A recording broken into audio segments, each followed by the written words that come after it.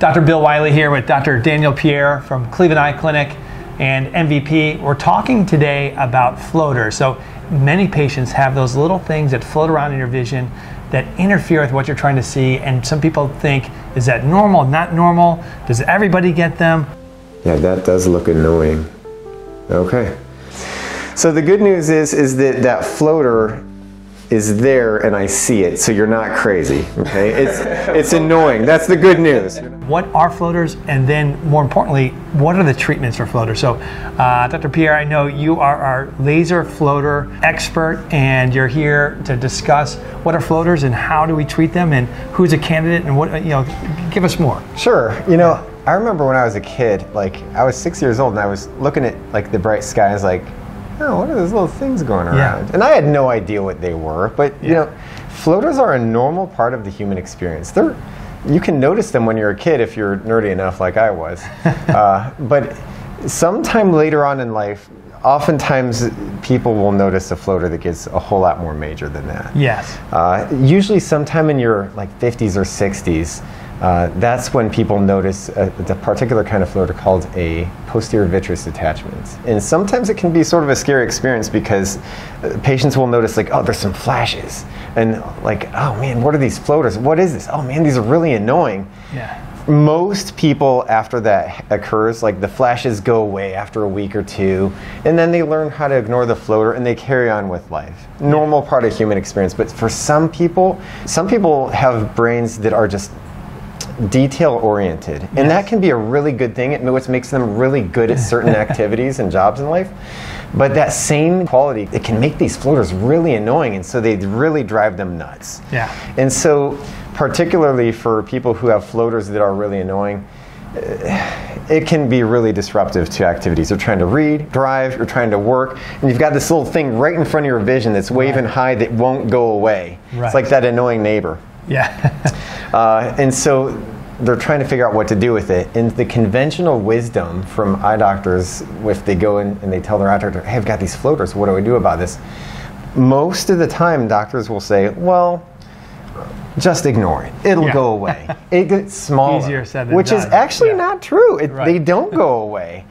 They seem to go away for most people because most people's brains learn how to ignore them automatically. Yeah, I kind of describe that if you ever have a crack on your windshield, when it first happens, it seems like that's all you see. A stone gets kicked up and hits your windshield. Now you have a crack, and for the next week you're like, oh my gosh, it's right there. It's driving me crazy. And then a month or two later, somebody hops in your car and they're like, when'd you get the crack in your windshield? And they're like, what crack? And they're like, the one right there. And Exactly. So a lot of times your brain sort of tuned it out. And so the fancy word for that is called neuro adaptation. That is, your brain gets used to it. It sort of tones it out automatically.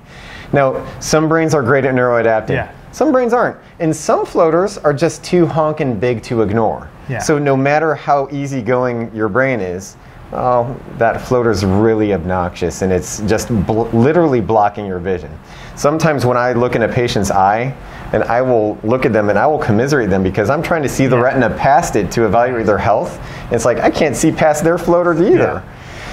And so those are the patients where I say, hey, we need to address this. Okay. And a lot of people who have been told in the past that there's nothing to do with their floaters, they're so relieved to find that there are some doctors that will take this seriously and give me something that I can do about this. Right. The floaters that you might have seen as a little kid that you only see if you look at a blank wall or the sky or a uniform color, that would be, quote, normal. Everybody has that type of floater. We call that vitreous syneresis. Okay. Now, inside your eye, there's this jelly called the vitreous humor. Yeah. And it's not just like a clear, pure jelly. It's sort of stringy. Okay. And as you live, the gel gets a little bit more liquid. Yeah. And so the strings can sort of move around each other and tangle. So that's the things that are catching the light, casting a little shadow, and that's why it seems to sort of swoosh around your vision whenever you move your eyes. You're trying to chase it, and it's constantly moving. Right. Yeah. And so those are normal for most people, but most people can ignore them. They'll really pop out when there's a bright, blank background. Say on a sunny day, looking at the blue sky, looking at a white wall in the office, or your glowing white computer screen with the background. Okay. So those are sort of normal. Most people have something like that.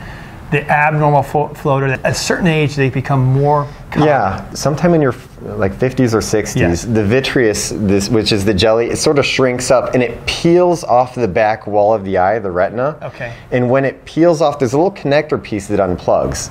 And that little connector piece dangles and can move around. And it's a little chunkier than the regular syneretic tangles Yes. that are normal. And if it's casting a shadow, that's that little black spot or a speck. So people will describe, oh, I see like a bat or a cat or a rat or a gnat or whatever, like sort of moving around over here. And they look and then there's nothing there. Yeah. And PVD usually is accompanied by flashes because when it's pulling off the back of the eye, it tugs on the nerve. Right. And when the nerve discharges, you see a flash that isn't there. Okay. It's not actually a flash of light, but it's tugging on the nerve. You ever hit your funny bone in your arm? You know, you tickle the nerve down here and oh man, in my hand it feels weird, like hot and tingly. You're not actually touching anything with your hand, but the nerve has been stimulated. And so you're feeling something down there. Same idea inside the eye. Yeah. Something tugs on the retina and so it discharges and you see a flash that's not there.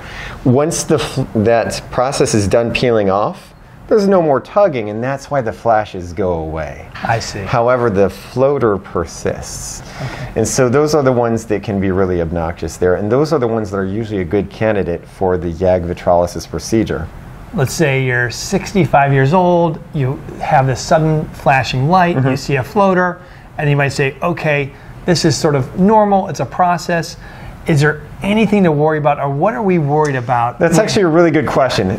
Most people, this process happens, they don't even realize it, they don't see the doctor, and they end up being somehow okay, and that's fine and dandy, but I'd rather trust skill than luck, right? Right, yeah. So sometimes when this process happens and you develop floaters and flashes for the first time, it's always best to go and see the doctor first. Right. And because when it's peeling off, it could pull a tear in the retina. And if that happens, that can lead to a dangerous situation where fluid gets underneath there and then the retina detaches. Now the symptom that will cause will be like, you'll see this curtain of vision loss coming from the side that blocks your vision and doesn't go away.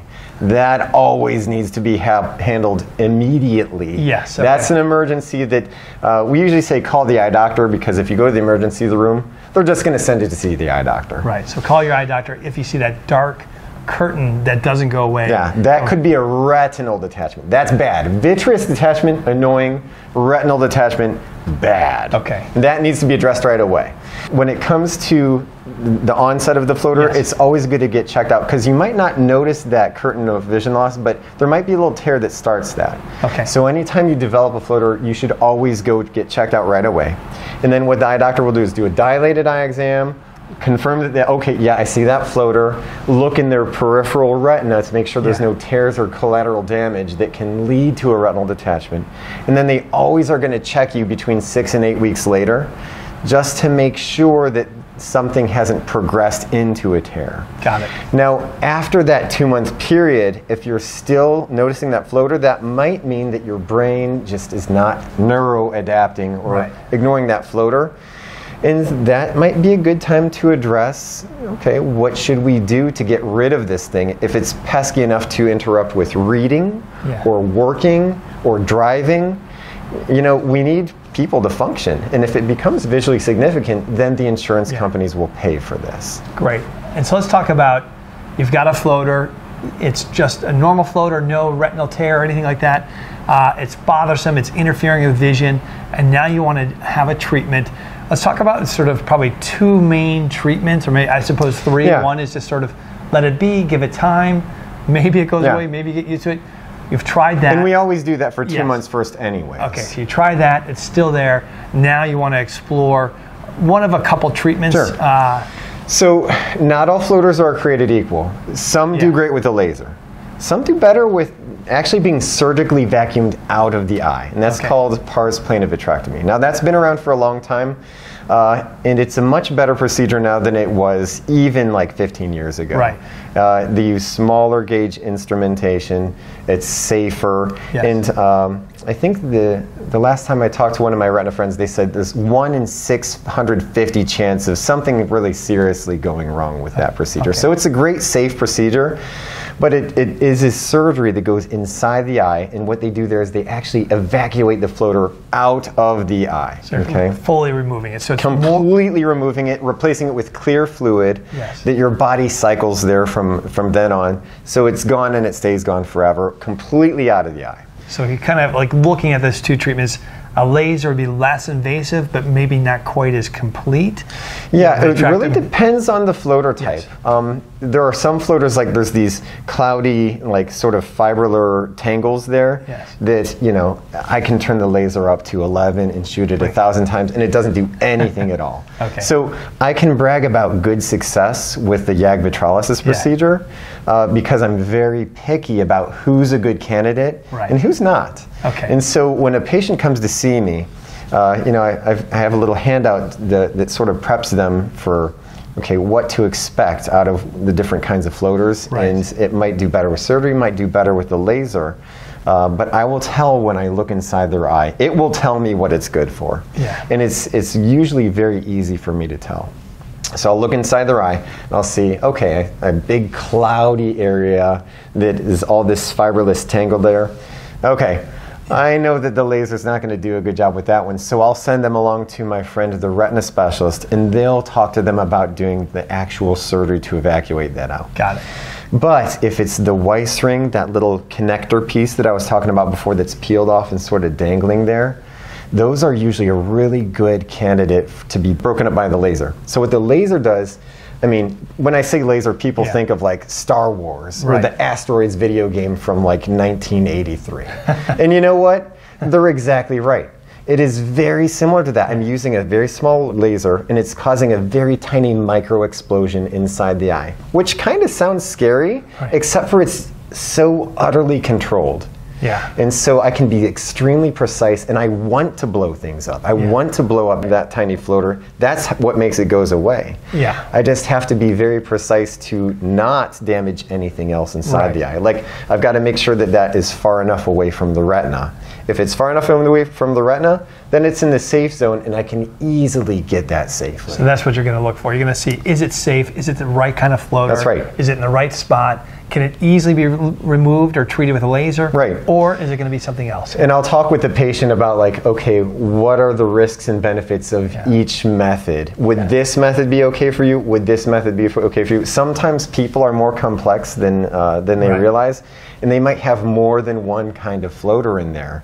And I'll say, well, which symptom is bothering you more? Because some floaters tend, the chunky floaters that are more like a spot, those tend to be the ones that correlate with the Weiss ring mass that are good candidates. The ones that are sort of like big cloudy areas, those tend to be more the like fibrous ones that need the surgery to get out of there. Okay. But you can't always correlate the symptom with the exact kind of floater, so it's still good to have us take a look at it. So, Dr. Pierre, let's talk about a scenario.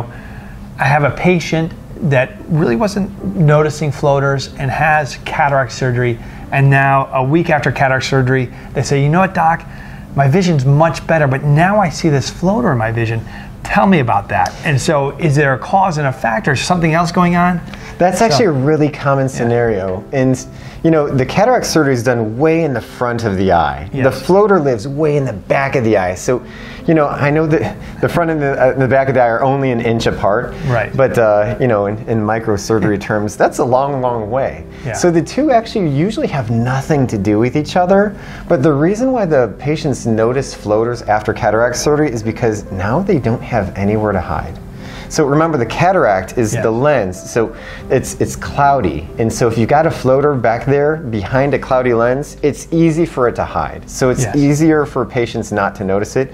But then you get that cataract out of there, you get a brand new lens, everything's clearer and brighter, and the quality is so much higher.